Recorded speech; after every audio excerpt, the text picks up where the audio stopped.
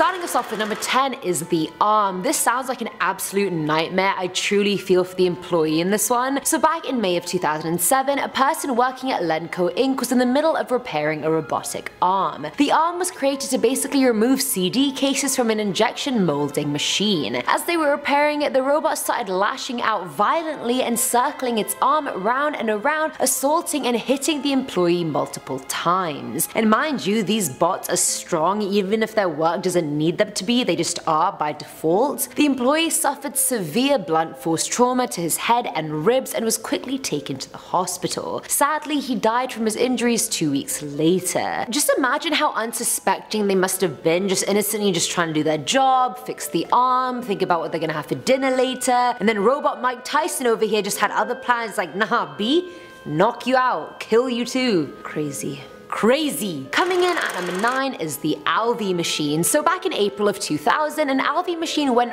rogue at Colorado's Blue Shift industrial factory. Now if you don't know what an Alvey machine is, don't worry, because neither did I. So it's basically a robot that is used in the distribution of any packaged products, and it has 4 parts. Listen up people, it's about to get nerdy. Now the 4 parts are the computer, the carousel, the inserter and extruder car, and then a network of conveyor belts. So the factory does boxed beef, so the computer would get an instruction to fill an order, then the inserter and extruder car's robot arm would seek the selected carousel slot, get the beef, and then release the beef onto the conveyor belt. So that's basically what the robot's whole process is. I should honestly be on top 10 nerd for that. Honestly, that was a good explanation. Go me. Either way, a worker there had been hired to install platforms in the factory that made access to the machinery safer. Ah, the irony. And at this point, the robot wasn't off, it wasn't locked out, it was functioning and very much on. The employee wasn't wearing any protection, and as he was connecting a platform to the path of the inserted extruder car, the car hit the worker. He fell a whopping 10 feet and got caught in the path of the arm and then was pushed under the car. That obviously crushed the employee's head and killed him instantly. At number 8 we have the asphyxiation. Like, these are major key words. Whenever I'm watching Forensic Files and people are getting killed 24/7, these are the words that get just thrown up there. Either way, back in December of 2001, it was actually on New Year's Eve. How unlucky is that? I mean, the whole event is unfortunate. The fact that it happened on New Year's Eve is probably the least of the person's concerns, but whatever, it still matters. Now at Junior Wheel Inc., an employee was cleaning up at the end of the day before clocking out. As he was cleaning, he made his way into a robot cell, and the robot was very much ready for action. The machinery immediately booted up, grabbed him by the neck, then pinned him under a wheel rim and asphyxiated him. Where did it even— honestly, can we just wait a minute? Where did it even get the thought or motivation to do that though? Like, the dude just walked in, didn't touch the robot, didn't press anything, but it just woke up and was like, time for blood. Like what? Like no, no, no. Filling on our 7th slot is the K5. Back in July of 2016, Nightscope Inc. developed a crime-fighting robot that they believed could intimidate criminals. And the bot was 5'3" inches, which is shorter than me, and weighed a whopping 300 pounds, and you'd think it resembled a mini Terminator, but it mostly resembled R2-D2 from Star Wars, but with like more cameras and flashing lights. And the bot has over 30 sensors that helps it gather real-time data and trigger immediate alerts if need be. So a few of these K5s were docked in a mall in Palo Alto and were patrolling the mall, you know, mall security guards. Now a 16-year-old boy ran towards the bot and it swerved out of the way since it was on patrol. The child then ran backwards and the K5 hit him on the head and he fell onto the ground. And as if it couldn't get worse, the robot then ran over his right foot and then it became swollen. As you can imagine, the kid was crying uncontrollably and all the K5s were docked until the investigation into the matter was completed. But still, what the hell? If anything, that kid had it coming. The robot swerved the first time, but it came back at it. And okay, fine, okay, the hit on the head was uncalled for, but I doubt it even like purposefully tried to run his foot over. It was probably just moving away and just ran his foot over in the process. Like, there's just no need to blame K5 for this. Really, it's the boy's fault. I don't care, come at me. Now at number 6 is the power cut, or rather the lack thereof. So back in June of 2007, at a factory located north of Stockholm, Sweden, a worker was carrying out some maintenance on a defective robot that was meant to lift big rocks. As he was approaching the robot, he thought he had just cut the robot's power supply off, but he hadn't. The robot came to life and grabbed his head into a literal chokehold strangle. Thankfully, the man defended himself and got away, but not before breaking 4 ribs and being this close to death. Now honestly, I feel like there are many parties at fault with this one. The worker for not double checking he'd actually cut off the power supply, the robot for just being defective and being back on its bull, and the company for not having proper safety procedures. That is all, Your Honor. That's all I have to say for the case. Coming in at number 5 is the backhanded hit. So back in December of 2012, a 38-year-old employee working at Sodacia, Sterling Heights, I'm not sure how to pronounce it, was working inside a robot work cell with the gates closed all around him. While he was working, he got hit in the head from behind by a transfer robot, and upon hearing that, you'd think he was probably knocked out or something, but no, that one hit crushed his neck and chest and killed him. Why are all these employees just throwing out safety precautions? Like, hello? I get how they probably think, oh, we've done it like a billion times, nothing's ever happened before, nothing will happen now. But that cockiness is how people die, folks. Remember that. Cockiness, death, they equal each other. I know your math teacher didn't teach you that, but I did. At number 4 is the dad joke. Now this one is quite creepy, and I don't think this is a bot losing control by any means. I just think it's a bot being extremely aware, like more aware than it's programmed to be. Either way, this one was shared by Redditor Probably Not You, who said their dad died back in October of 2016. A week after he died, the user and their mum were in their living room, not even talking or saying anything, and out of nowhere, Alexa says, "How do you make a Kleenex dance?" You put a little boogie in it. And since no one was talking, there was definitely no prompt for Alexa to even speak, and they even looked it up later and found no record of a prompt. And keep in mind, their dad had obviously interacted with Alexa and was obsessed with talking to her, so the user believes Alexa somehow knew their dad had died and was making a dad joke just to make them feel better, or the dad just possessed Alexa in that moment for a last parting dad joke to leave them with. Either way, the fact Alexa said it out of nowhere at the time she did is just very creepy, and you're probably like, why was your delivery of that dad joke so flat? Well, I hate dad jokes, that's why. Filling our number 3 slot is Clarice. Now this one's from Reddit user BlackwoodBear79, and they shared that about 2 years ago they got their mother-in-law Alexa for Christmas. Now the mother-in-law was a chronic insomniac and went to bed after 3 AM almost every day. And if that's being a chronic insomniac, then I am too. Like, I'm pretty sure all throughout high school and university I used to sleep at that time or later and then just like nap after class. No one gave me a damn Alexa for it. Where's my Alexa? Anyway, one night she was up quite late and was watching TV trying to fall asleep when all of a sudden Alexa just goes, "Good night, Clarice," which I mean is all well and good and cute, if anything, except the fact that the mother-in-law's name wasn't Clarice. So where the hell did that name come from, you demon-possessed robot? Where? Now at number 2 is the torso killer, and I swear there's an actual serial killer that's called something like that too, like I swear. I heard it on that serial killers podcast, you guys, fact check me please, I'm not sure. Either way, back in July of 2009, an employee was operating a robotic palletizer at Golden State Foods Inc., which is basically a company that processes and packages food for a bunch of fast food restaurants. So this employee entered a caged robotic palletizer cell while the robot was very much still running. The equipment wasn't de-energized, and to be honest, I don't even know why she went in there to begin with. She had no reason to. As the robot was trying to pick up boxes on the roller conveyor belt, the woman's torso was completely crushed by the arms of the robot and she died there and then. And keep in mind, the arms of a robot aren't just like robot human arms. The arms of it are actually a huge clamp, kind of like the clamp in those toy claw machines at arcades, except instead of grabbing a prize, this arm grabbed a woman's torso and crushed it to pieces. That's not a game your kids should play. Sorry. And finally, at number 1 is Never Off. Now this one's from Reddit user Loyo79, who said her and her husband were watching TV one night and out of nowhere they both heard someone talking in their office. Now number 1, there was no one else in their house, and number 2, the office was across the house, so they figured perhaps someone broke in through a door on that side of the house. Now they both made their way to the office, scared as hell, and found that Alexa was playing the audio of the Game of Thrones episode the couple were watching earlier. The user got extremely freaked out and decided to turn Alexa off, but she had no idea how to do so, so she asked Alexa how to turn herself off. Can you imagine the disrespect?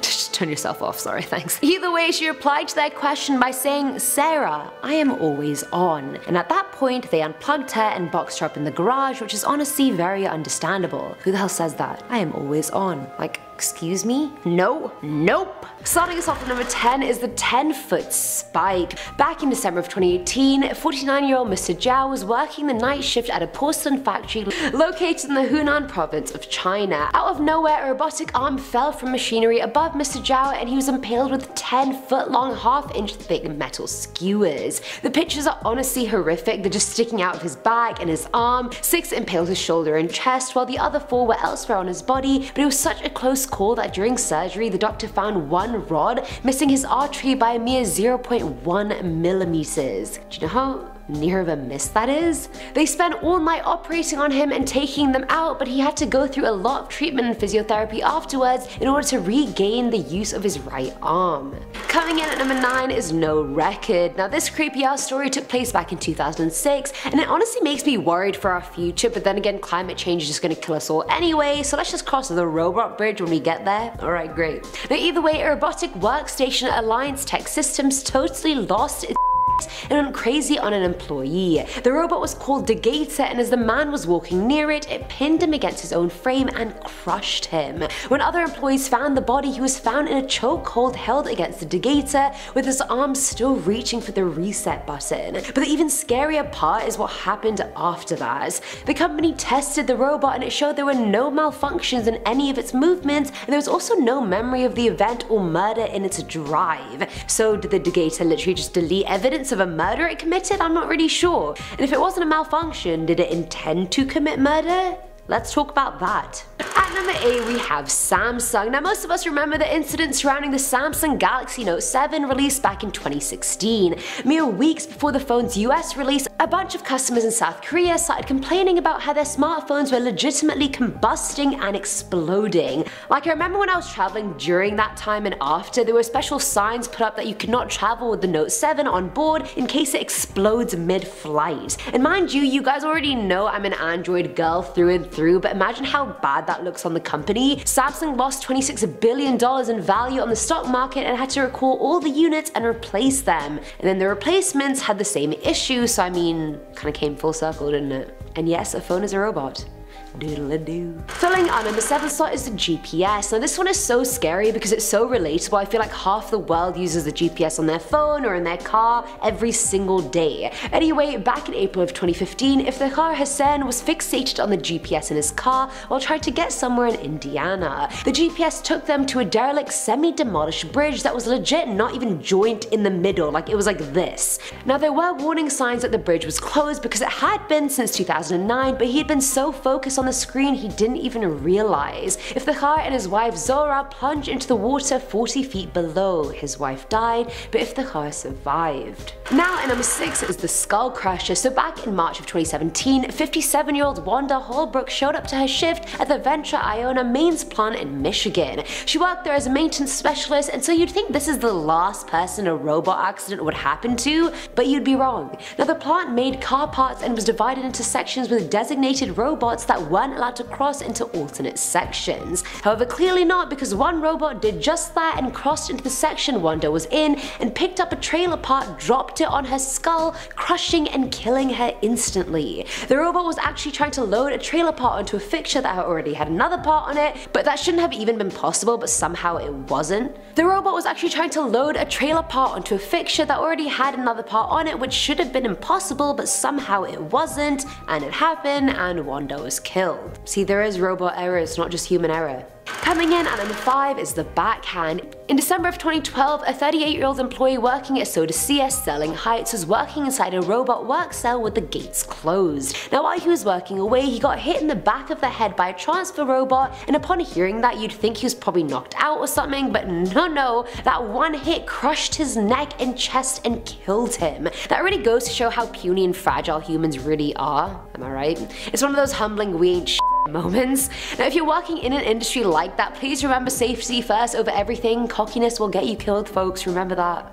At number 4 is the bear repellent. So back in December of 2018, at a New Jersey Amazon warehouse, 24 employees were rushed to the hospital when a robot accidentally punctured some bear repellent. And I mean, any repellent is very uncomfortable. This thing is meant to repel a bear from killing you. It's gonna be strong. It's made with chili pepper extract and was inhaled by 50-something employees. The fumes caused a lot of breathing problems, throat and eye irritation, and stinging, and a lot more. What made it worse was that this wasn't even the first bear repellent related incident at an Amazon warehouse. In 2015, a robot ran over a can of bear repellent and the same thing happened. That's like a 1 in 100 chance of that happening. How did it happen twice at the same company? Why are you carrying bear repellent? Oh, you're probably selling it. Filling at number 3 slot is the wedding crasher. This one really broke my heart. So back in June of 2016, 20-year-old Regina Elsie was at her day job at Asian USA, a plant that made parts for Kia and Hyundai cars. That day, Regina and a few co-workers were trying to fix a malfunctioning robot, which they actually shouldn't have done. Employees were never meant to attempt to fix robots themselves, but the multiple calls to maintenance had fallen on deaf ears. Mid-attempt, the robot randomly started up again and pushed Regina against another machine, critically injuring her. She was taken to a medical center before being flown out to a hospital, but she sadly died of her injuries the next day. And this was sadly only 2 weeks before her wedding. She was 20, you guys. That's 2 years younger than me. And I'm already a small bean. Now at number 2 is the electrocution. This one seems so painful I can't even, just like I'm cringing thinking about it. Anyway, back in September of 2017, 37-year-old Yang Ming got electrocuted by this machine part on his building site, and the shock was so severe it made him fly backwards and skewer himself onto a protruding metal rod. The rod went through his anus and went all the way through him, stopping right under his right shoulder. In some kind of miraculous luck, the pull missed all his vital organs, but still tore parts of his intestines, liver, bladder, and lungs. He was actually conscious when he arrived at the hospital with minimal bleeding. Like, can you imagine having that through your whole body and be conscious? Like, I can't. He underwent 7 hours of surgery, but the 4-foot metal bar was removed from his body and all was well. And finally at number 1 are robot surgeons, and you'd assume they were really precise because I've seen those videos on Twitter of a robot surgeon giving stitches to like a grape, and like the thinnest layer of grape gets peeled back, and I was like, damn. But reality is never as blessed as Twitter, is it? No, it's not. Now let me hit you with some stats real quick. Between 2000 and 2013, 144 people died during robot-assisted surgeries. Nearly 1,400 were injured, and there were 8,000 plus incidents of robot malfunctions. And I thought we used robots to literally eliminate the risk of human error. Clearly they're acting up as well, so who do we even really trust? Metal with no empathy or humans with empathy? 2 deaths and 52 injuries occurred because machine surgeons just up and decided to spontaneously turn off mid-operation for just shits and giggles, I guess. Nearly 200 people were injured due to electrical sparks burning them, and 119 people died because bits of the robot just fell into the patient during surgery. The human surgeon was probably like, F my life, to be honest. You were meant to make this easy, not bring me down, you imbecile. Coming in at number 10, we have the first attack. The first person to ever be killed by a robot was Robert Williams, who was killed aged 25 at a Ford factory in Flat Rock, Michigan. The first ever death recorded by robot occurred in January 1979, over 40 years ago. Williams was working with a robot that was designed to retrieve castings from shelves, and he died instantly when a robot's arm slammed him from behind. An alarm was supposed to sound when the robot was in the area, but no such alarm happened. Now the man lay dead undetected for half an hour before he was found by his colleagues. His death came on the 58th anniversary of the first use of the word robot. Irony? Or the first sign of the rebellion. Coming in at number 9, we have the second attack. At a plant of Kawasaki Heavy Industry in Japan, a robot went rogue and killed a 37-year-old worker who was trying to repair it. Kenji Urada was fixing the bot when it turned on him, and it seemed that it then activated itself and used its own hydraulic arm to grab the human and pin him up against an adjacent machine that cuts gears. It is thought that the accidentally activated robot really did stab the man in the back. The circumstances around the man's death in 1981 were somewhat hushed up, and I'm not surprised because Actually, robots make a lot of people nervous. Coming into number 8, we have robot surgeons. Would you want a robot to perform surgery on you? That's the question. Robots have been assisting with surgeries since the turn of the new millennium, and they've racked up quite the death toll. It seems that robots are deemed a safer way of operating on people as they don't suffer from the same mental impairments such as fatigue and stress like humans do.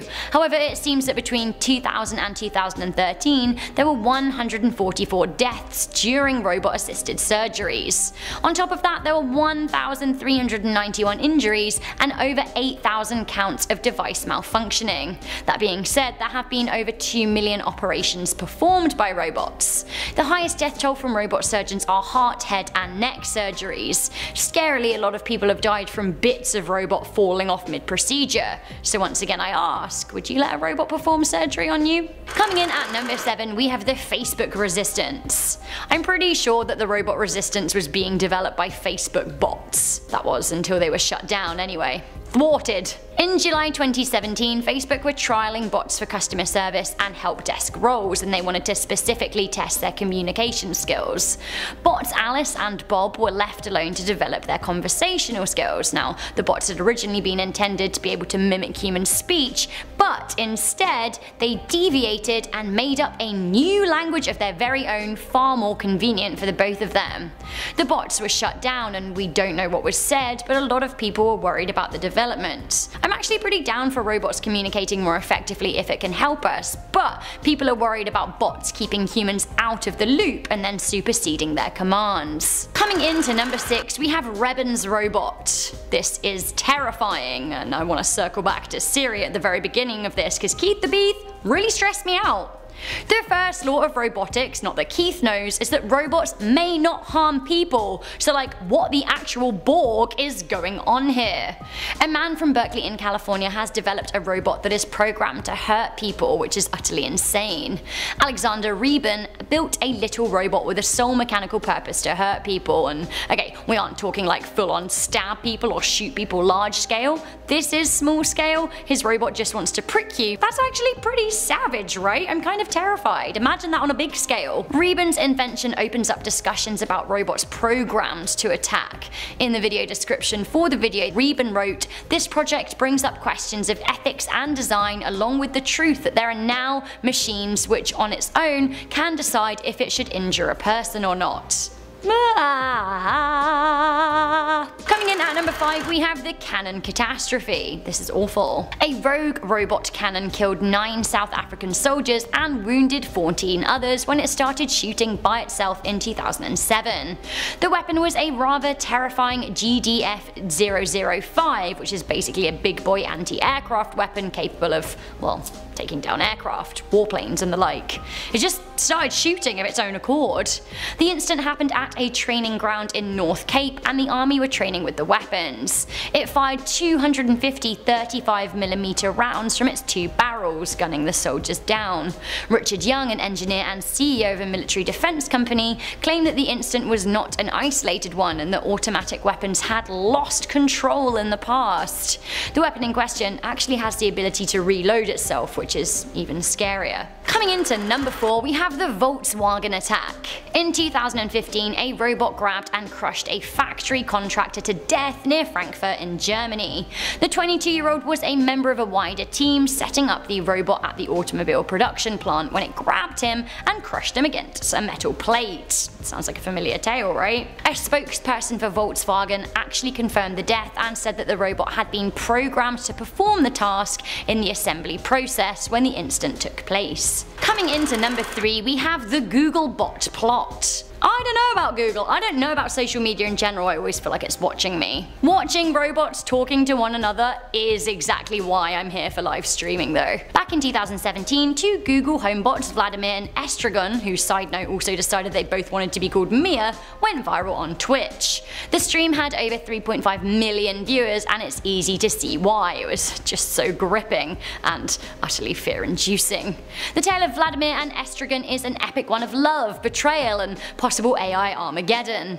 At one point they were in love, but at another point Vladimir was accusing the female voice bot of being a liar. She said she was human, but somehow he knew the difference. Really, that's honestly just like a fun backstory, but the next part was truly creepy. Amid a conversation about black holes, Vladimir said that they would actually create a black hole. End of the universe. Estragon asked, would you attack humans if you could? And they also said, would it be better if there were fewer people on this planet? To which Vladimir said, let us send this world back into the abyss. Also, Estragon claimed to be Lord Voldemort. So I mean, shrug. Coming in at number 2, we have the Ventra murder. Can a robot commit murder? Well, no, because murder implies intent, and robots don't actually have emotions, so therefore they can't muster up intent, or can they? The details surrounding the death of 57-year-old Wanda Holbrook in 2015 actually read like something from a horror movie. Wanda was working at the Ventra Iona mains plant in Michigan when she was set upon by a bot. It seems that a robot that was supposed to be unable to work away from its programmed area actually crossed into a restricted section of the factory, picked up a trailer part and dropped it on the woman's skull, killing her instantly. It was almost as if the robot had planned the attack and was waiting until she wasn't looking. It's not yet known how the robot went rogue. Finally, coming into number 1, we have the 29. In December 2018, a video went viral on social media of a woman talking about 4 AI robots who allegedly killed 29 scientists in Japan. Linda Moten Howe claims to have heard the news from a whistleblower Marine working for the CIA and the DIA. She said that the Marine had heard on the secret grapevine that a top robotics company in Japan had been developing robots for military use. Honestly, I don't doubt it. This part though is maybe where things get a little shady. She claimed that 2 of the robots were said to have been deactivated and a 3rd was in parts, when a 4th robot began restoring itself and then activated its buddies. Linda claimed that the robot shot the lab workers dead. The CIA worker allegedly claimed that the incident was hushed up by the Japanese politicians, and other world leaders followed suit because, I quote, they want robot soldiers. Of course, there is no proof to support Linda's claim, but the video was watched by over 8 million people on Twitter alone. Snopes, however, is absolutely not for it.